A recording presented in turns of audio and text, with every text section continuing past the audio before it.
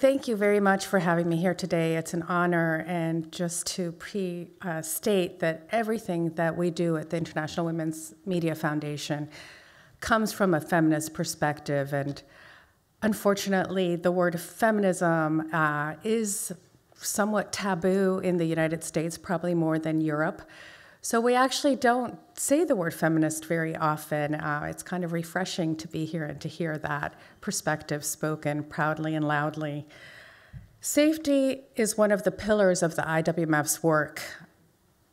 We have 4 of them: safety, equity, opportunity, and recognition. It's in the organization's DNA. And safety, in particular, is a prerequisite to women's participation in the news media. We have had a saying for 30 years that there can be no press freedom without the equal voice of women. And now we say, or we add, and women cannot participate in the news media without safety. I'd like to start with a sad situation that came to light yesterday that we posted about, despite the fact that we had known about this since August, but it's the disappearance of a Ukrainian journalist named Victoria Roshina. She is our Courage in Journalism Award winner from last year. She was captured twice in Ukraine before this 3rd time. In August, she disappeared. She went to report. It's thought that she tried to get into the occupied territories, but she didn't tell people where she went. It's conjectured that she didn't tell people where she went because people would try to stop her, and she didn't want to be stopped. She was reporting on many issues in Ukraine, including the disappearance of Ukrainian children in Russia, and she has not been heard from since. And out of deep desperation of her friends and colleagues and family, they decided to go public with that information just yesterday. So we posted on the internet, the Daily Beast posted an article, and it's been picked up broadly. You might have read about it. But I want to just quote one of her friends and colleagues said, "Elisa, I think it's time to raise hell and publish. At least if she's in a basement, they'll stop torturing her." And I say this just to kind of set the tone of, this is emblematic of why we're here today. This is the worst case scenario, right? This is somebody reporting an armed conflict that has been captured, and it's almost the situation that we're all most used to handling, because that is where safety and precautions and safety training for journalists started. It started with war correspondents. Primarily, I would say foreign correspondents that were going into conflicts, and their news organizations perhaps had the foresight and the resources to offer them safety training, whereas local journalists like Victoria normally do not have that luxury and are left on their own. There's been an evolution in safety training and in the recognition of what safety means, but I bring you back to Victoria's case and to the posting and to the fact that her story has been picked up by newspapers all over the world to say that although I think it's starting to be perceived as somewhat quaint, advocacy is still critically important. And regardless of all of the other work that we do that is critically important too, it is hugely important to take on and continue the traditional advocacy campaigns that we do on behalf of journalists. Most of the time they work, they do influence what happens on the ground, and that is why they decided to go public. So I encourage everybody not to forget that the simple notion, it's perceived as simple now, but it takes a lot of coordination, is truly important, and I thank all the organizations who continue to do that around the world.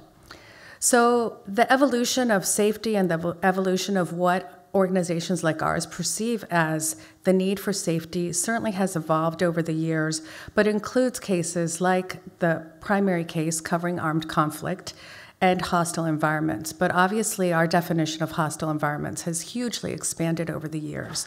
When you're talking about local journalists, you're also talking about attacks from non-governmental entities, from cartels, from corrupt organizations or groups that have an interest in silencing journalists. We also, unfortunately, increasingly, at least in the United States, are facing journalism and journalists being attacked by bystanders, by the public, by individuals at political rallies and at social justice demonstrations who now believe that journalism is the enemy, and we all, I think, know why that is the case. That perception has been spread throughout the world thanks to our former president. It existed before, but now it's vocalized and acted upon by citizens on the street, which is really quite shocking.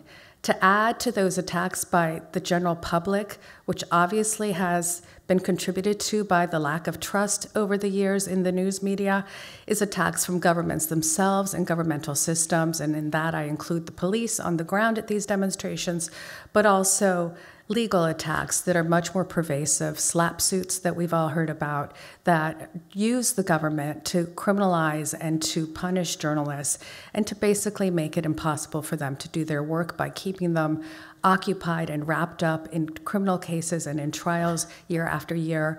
I was in Manila a few weeks ago at Rappler, and Maria Ressa told me that she spends almost 80% of her time fighting the lawsuits and the cases that have been brought against her. And that is absolutely by design. And then, of course, almost as an afterthought, is the safety incidents that occur as a result of natural disasters and climate-based incidents. And we can't forget to include training journalists how to deal with these climate disasters as they're increasingly facing them.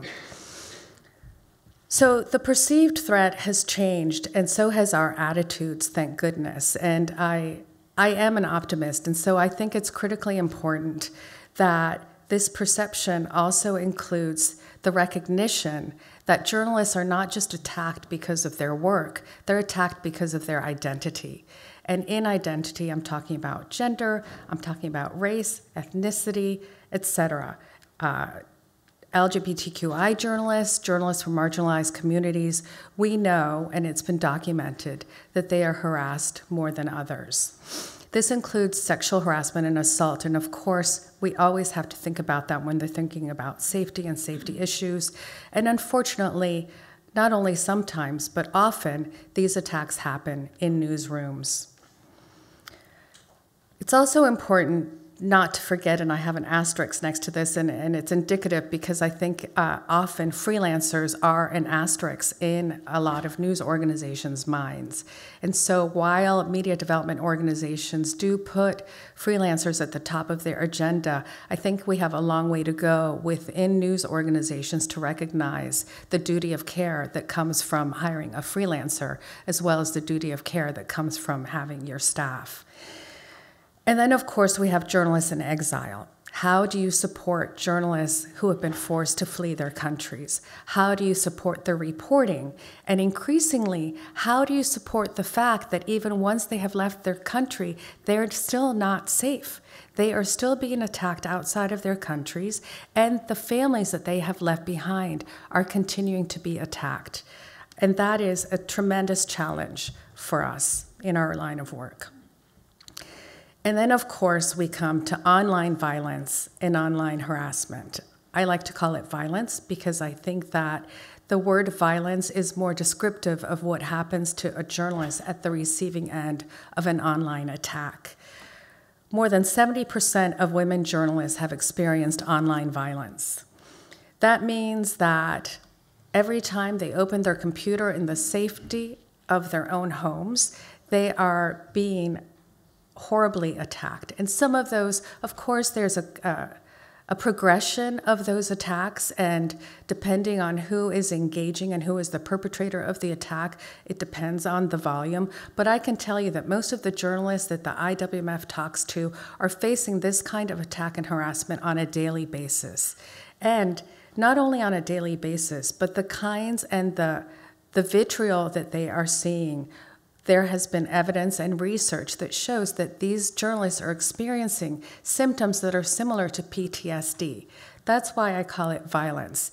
I think that we've finally come around to the knowledge and the acceptance that just because it happens virtually, you can just ignore it, sweep it under the carpet, it's not hurting anybody. It is causing real harm. And it's not only causing harm to the journalists who are experiencing it, it's causing harm to journalism. Most journalists who experience this kind of attack are engaging in self-censorship. They're not only watching every word that they say in order not to set off the trolls, they are also deciding not to cover certain issues. And we're seeing this a lot in the United States in the coverage of far-right movements, of the elections, and sadly, as we're here today, one of the most dangerous beats, at least when it comes to online violence, is any issue addressing feminist and women's rights. And I think that we can point right to the unleashing of the misogynistic culture that has been surfaced. I think it's always been there, but it is now alive and well, and especially on the internet. Tragically and frighteningly, 20% of attacks of abuse online result in physical violence. As I said before, I think it's important to approach online violence as something that's as serious as physical violence, and you cannot separate the two. But this statistic shows us that you really cannot separate the two. 20% of those abuses seed physical violence. What does that mean for the journalist who's sitting at their kitchen table and seeing this kind of attack? Of course, there are ways, and we'll talk about digital security along the way, of finding out where this person is this person real, are they close to me, are they far from me? But that doesn't get at the real danger of the propulsion for violence to anybody who is viewing that post and who is seeing it. It is literally impossible for a journalist who's being attacked online to know whether or not this is going to result in something physical, something outside of their front door. And that is the real fear and the real pressure that journalists are facing. Which leads me to the psychological and psychosocial impact of living with this kind of trauma day in and day out. As of September of 2023, the IWMF approved more than $300,000 for psychological security of journalists. We have an emergency fund, and 60% of the cases that we receive requests for are for psychosocial support. I think that's really changed over time. In some ways, it's nice to see the statistics because it means that people are actually seeking help, but it also is extremely troubling that that is what they're experiencing. And 42% of that 60% are seeking psychosocial support because of the online attacks that they're receiving. I think that's also really important to think about. For many of our organizations, the first line of defense is this emergency support.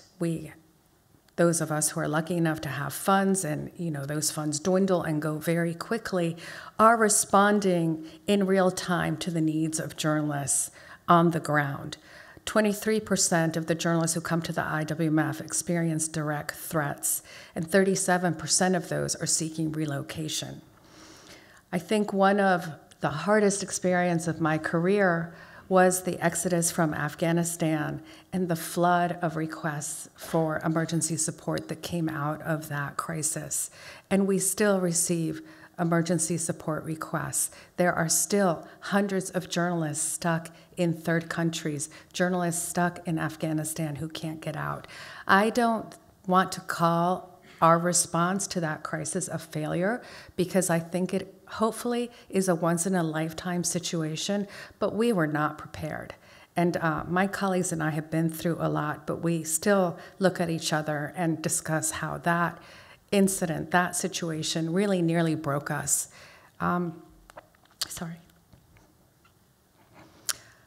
This leads me to point out the question of visas. We have discussions with the US government all the time about the need to fast-track visas for journalists. That has not happened in America. I don't know what the situation is in Europe, but I think that's an issue that we all have to advocate for. Even something as simple as inviting journalists to participate in an awards ceremony in Washington, D.C. to receive one of the highest honors of journalism, it's nearly impossible to get them a visa to enter the country, much less a journalist who's in trouble and needs a visa immediately. So I think that the visa situation is really critical. It's also really critical for us to change the culture in newsrooms. I know that this shift is happening in Europe, it's happening in the US, but it's not happening fast enough, and there certainly aren't enough resources, or at least that's what we hear from newsrooms. There aren't enough resources for us to make safety a priority. There aren't enough resources for us to make psychosocial security a priority. We can't help our journalists on digital security because we don't have a digital security expert. I don't want to curse up here, but I call BS on that line of thinking. If you can't keep your journalists safe, you should not be in the business of journalism. Thank you. That being said, the IWMF is doing all it can to support news organizations around the world and around the US, and they are struggling. This is, in the US at least, what seems to be an industry in severe danger. And that mere fact is also putting journalists in danger. So we are working directly with newsrooms. We have started several cohorts of journalists where we're trying to help them, newsrooms, develop policies to create sustained change.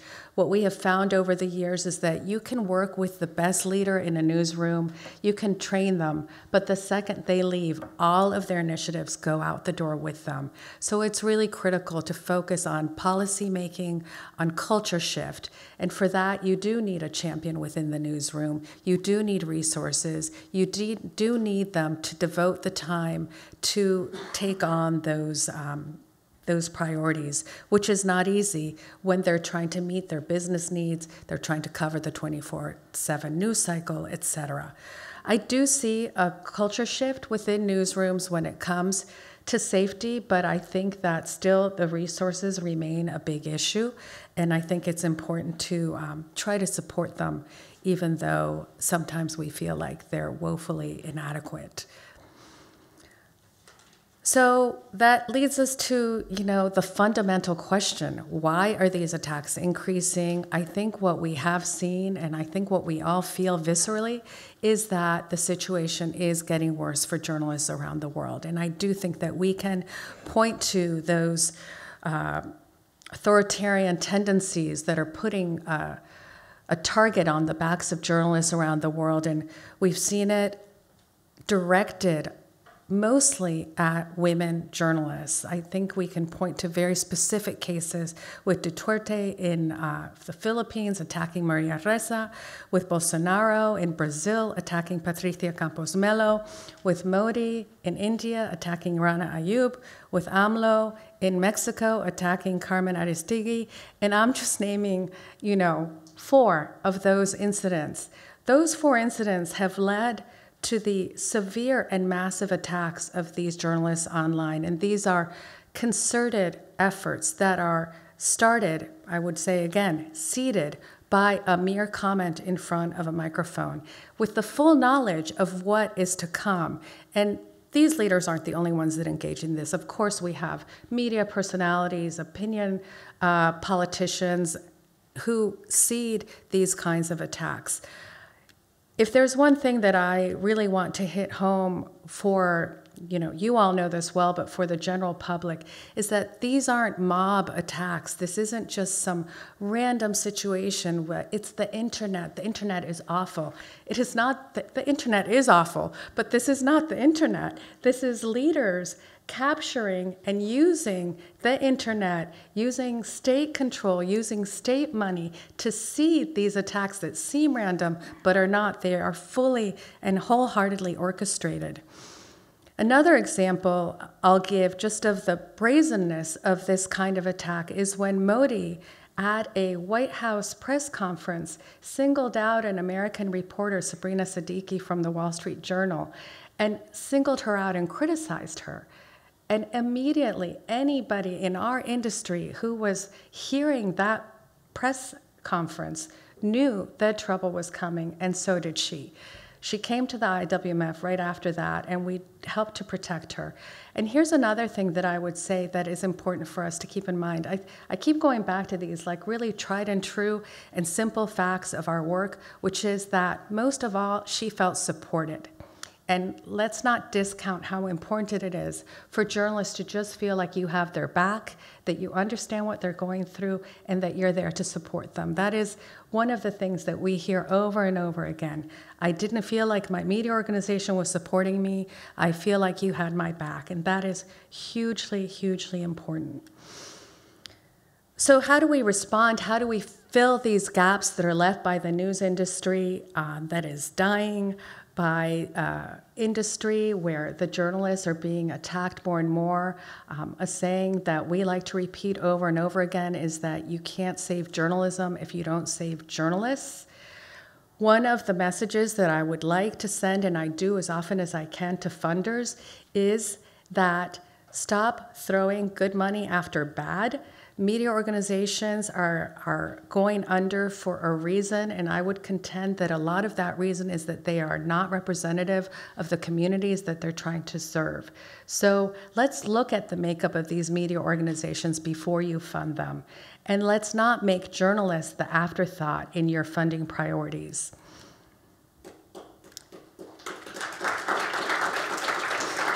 Thank you. Some of the resources that the IWMF has put together include a guide to protecting newsroom and journalists against online violence, a mental health guide for journalists facing online violence. We are working with the DART Center to try to train more psychotherapists to work with journalists. We all know that this is a specialized field and that we need more practitioners to support journalists, and we need more diverse practitioners. We need more diverse practitioners for psychosocial support, and we need more diverse practitioners for safety training. The IWMF also started a program called the Next Gen Safety Trainers, where we're training a group of journalists of color to provide safety training in the US. I think it's imperative to recognize that you need to see and hear from people who have shared lived experience with you to be able to understand what is going on when you're out on the street reporting. For example, several years ago, because I do think the situation has changed, a black journalist in the United States told me that her safety trainer told her that when she's being threatened, that she should go to the police. And she looked at me and said, Elisa, there is no way I'm going to the police when I'm being threatened. I'm going to go home. I'm going to go find somebody I trust. But she did not trust the police. And there was that fundamental lack of synergy between her safety training and her lived experience that told her, no, the police is not where I go when I'm seeking safety. I think it's important for us when we go to these news organizations to get buy-in from the top. I'm sure that you all are well aware. You really need an advocate at the top to push through these changes and to support their journalists. I think for a long time, many of us were training individual journalists, and that, of course, is absolutely valuable. But a journalist is not going to change the culture in their media organization, and a journalist is not going to be able to advocate or to change policies in their media organization. So working with the top is critically important. I have a note here to myself to talk about platforms. I hate talking about platforms because that is when I'm at my most pessimistic. I have no faith that the platforms are ever going to do anything to help journalists. We've seen it in real time. Everybody is complaining about how X has let go its security team, how awful it is, how could X do this? And you know what I say? I look back at the past 15 years or 10 years of Twitter.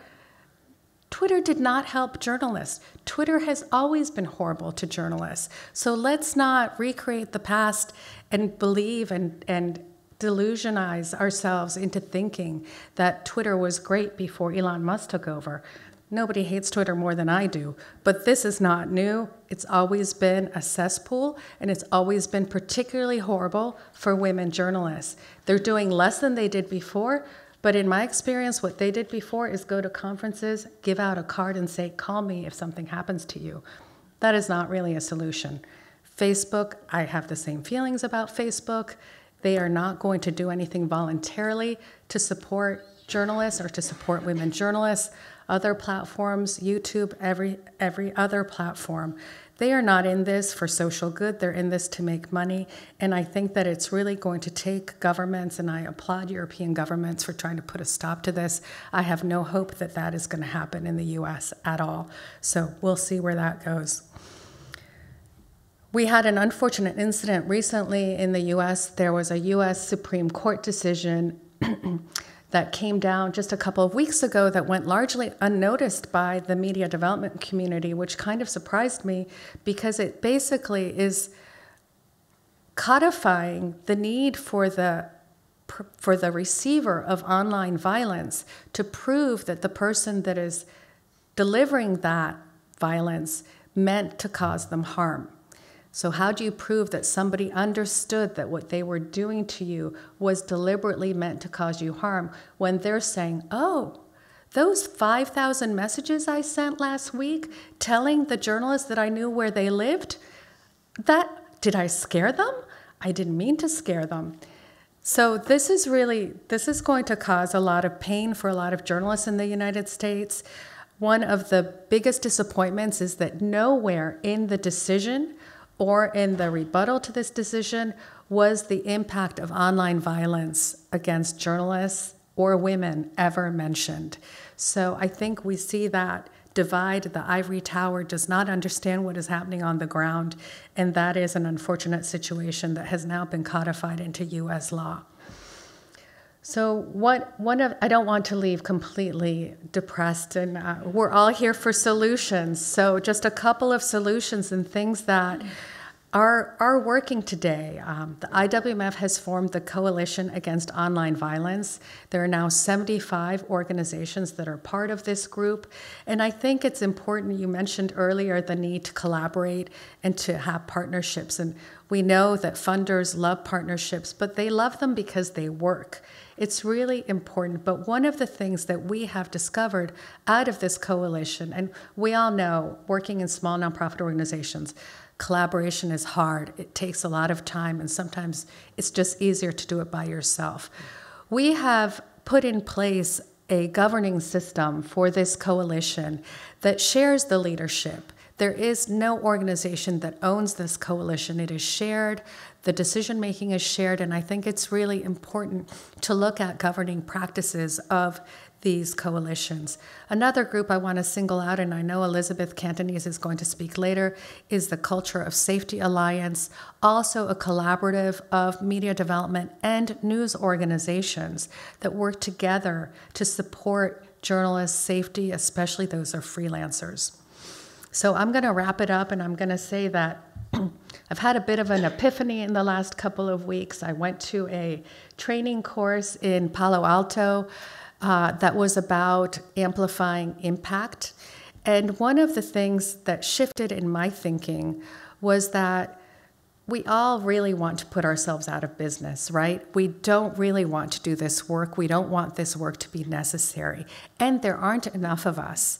So I am vowing that the IWMF is going to dedicate our safety work, at least a big part of it, to really creating safety trainers around the world, to helping journalists on the ground to spread this knowledge holistically and locally. And the more that we can do to empower local journalists and local media development organizations, our impact is going to exponentially increase, and it's going to help journalists to stay safe. Thank you so much.